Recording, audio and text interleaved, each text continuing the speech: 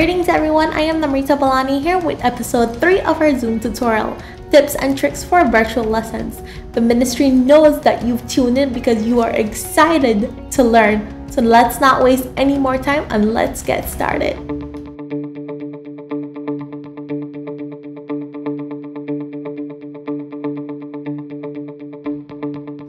So at this point, we have already shown you how to properly navigate Zoom through your web browser or through your mobile device or your computer using the Zoom app.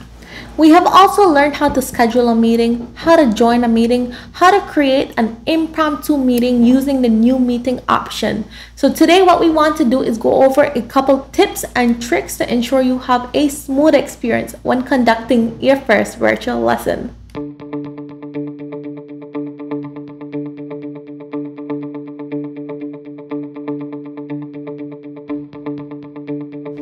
Now that you guys are experts on Zoom, for your first class, set aside some time to introduce your students to Zoom and ensure that they're able to connect to their audio and their video.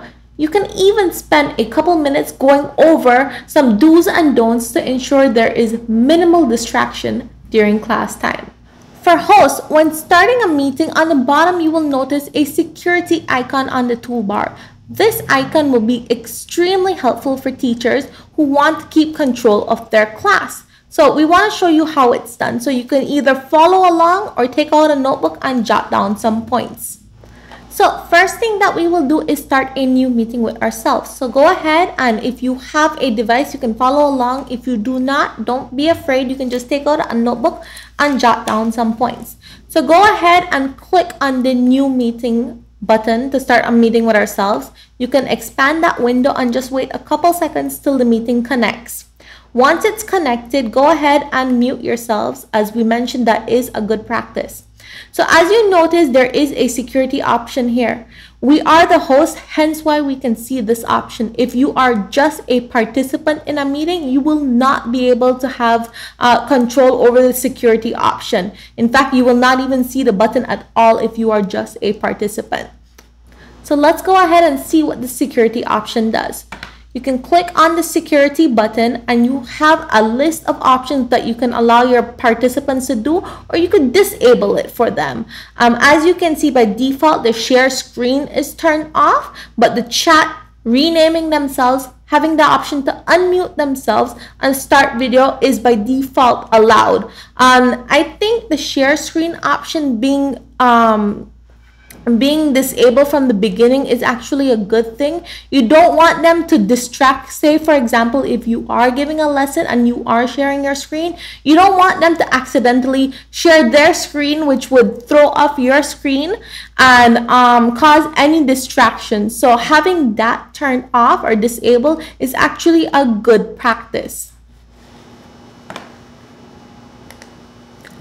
So as you can see on the top here, we have different options as well. We have the option of lock meeting, enable waiting room in meeting, enable to hide profile pictures in case you do not want to see that. The lock meeting option is very helpful for teachers to ensure that students tune in at a specific time. So say for example, if you have an 8 a.m. class and you decide that you will give students a 10-minute grace period. So at 8:10, what you can do is go ahead and click on the lock meeting option, which will make sure that even if the student has the link to the meeting or they have the meeting ID and the password, they will not be able to log in or join the meeting after you've locked it. This should help control the latecomers and enforce the students to be on time.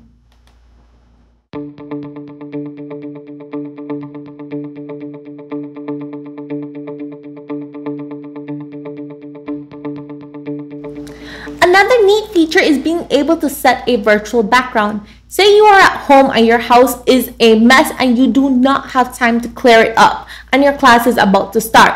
Well, a feature you can choose is the virtual background. To do that, you can follow the steps over here. You can go ahead and click on the arrow by start video and click on choose virtual background. Once the settings for that open up, you will see that you have a bunch of options, and you also have the option to be able to add an image or a video. I would encourage you, if you want to have a more professional setting, you can upload the school logo and have it behind you when teaching. So it creates more of that school professional setting. Don't be afraid to explore and press buttons. There are tons of options that you can always go through on your own.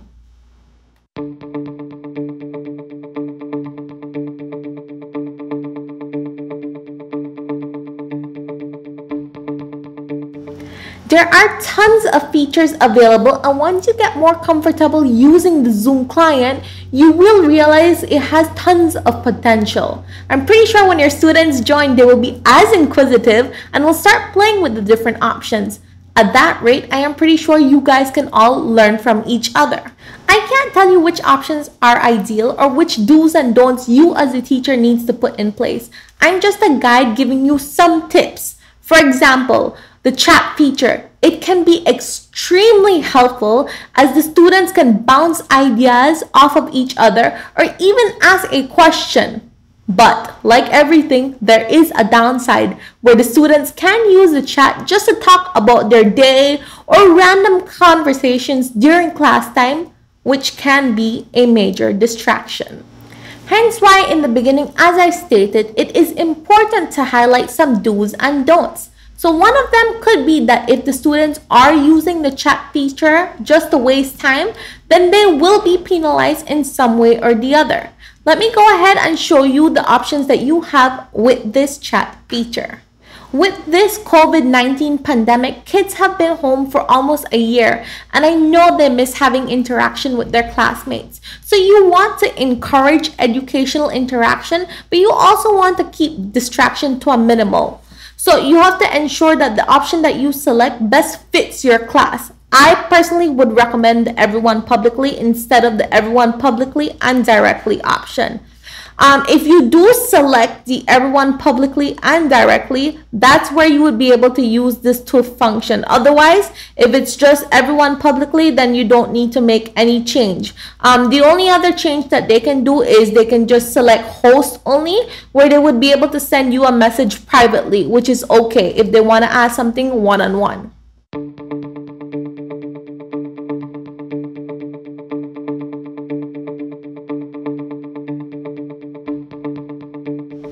Another helpful tip is giving an agenda or plan for each class by screen sharing a document or a slide at the beginning of the class. This gives students a clear idea of how the class will progress, what will be covered, and the activities that they will engage in. So you can do that by simply clicking on the share screen button on your toolbar, and whatever windows you have open or documents or PowerPoint slideshow you have open, you can just click on it and then click on the share button. So then the students will be able to see the agenda or the slideshow that you have prepared for them, and everyone can be on the same page.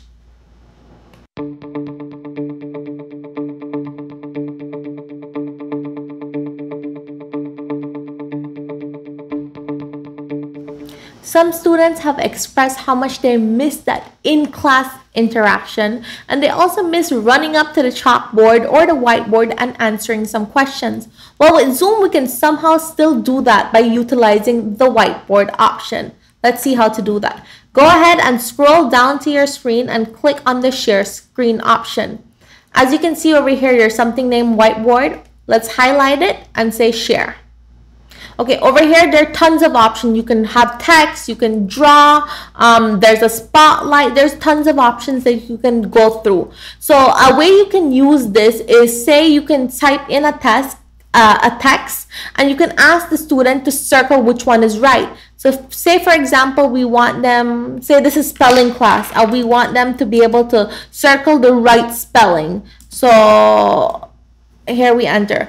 We'll go ahead and tell them, okay, we have some words on the whiteboard. Go ahead and circle the one that's spelled correctly. They can go ahead and say they'll just draw a circle, and they can think about which option is correct, and then they can circle it. And that increases engagement and allows them to interact, and it also makes sure that they are still awake and listening to your class. Also, say if you don't have time to type up the text here and you have a paper that you want to be able to share on your screen and then have the students annotate and be interactive on that, you can do that as well.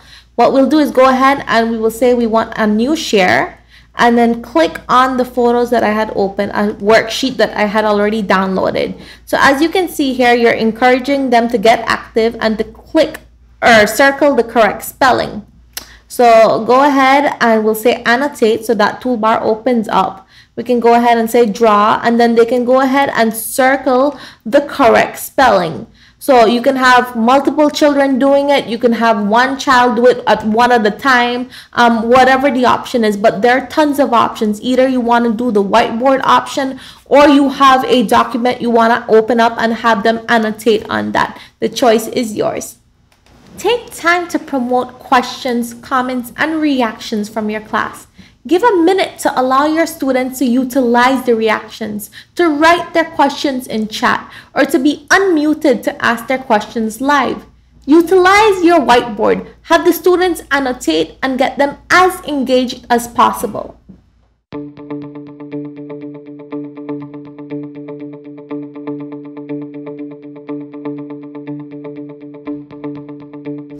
I know students miss having group work with their friends. Well, some students. So this next feature that we are going to cover will allow for virtual group work. This feature is referred to as breakout rooms on Zoom. It allows you to split your Zoom meeting in up to 50 separate sessions. Let's show you how to do this. To do this, you must first log into your Zoom on your web browser to enable the breakout room option. So what you can do is open up a web browser and navigate to zoom.us. It will probably prompt you to sign in, use the credentials that we created the last time. Then you can go ahead and click on My Account on the right-hand side and then navigate to Settings, which would be on the left-hand panel. So once you are here, you can either scroll down and find the breakout room function, or you can go ahead and press Ctrl F on your keyboard like I just did and just type in break. This will just take you directly to the button that will allow you to enable breakout room. A mini shortcut and a quick tip for you to learn.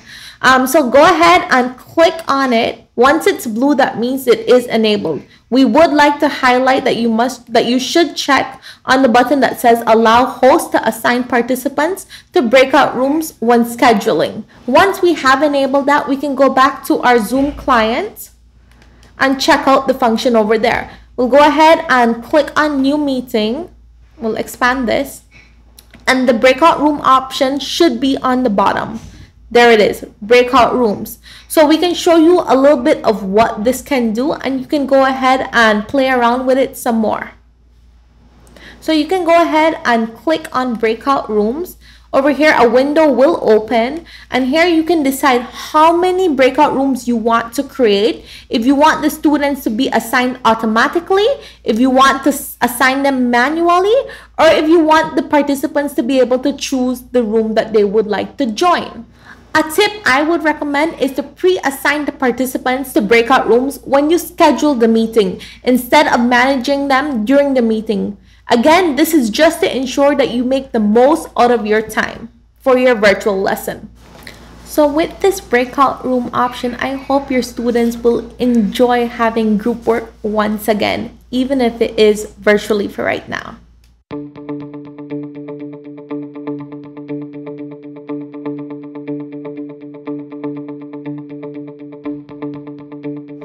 And now, a couple tips and tricks for delivery. Preset your meeting to mute participants' microphone upon entry. This helps to avoid background noise and also allows your students to focus on your lesson. Look at the camera to create eye contact with your students. This helps to create a more personal connection while teaching over video. Take a second to check the chat on your student or your student's video if they are on camera, to check in with your students and to get feedback. Speak as if you are face-to-face with the class while ensuring you are at an appropriate distance from the microphone for the best audio experience. When delivering a presentation, sharing images, files, or video, give your students a moment to open or take in what you've shared. Embrace the pause. Take a moment after the end of your comments to allow for students to engage before continuing on. I hope these will be helpful for you to follow.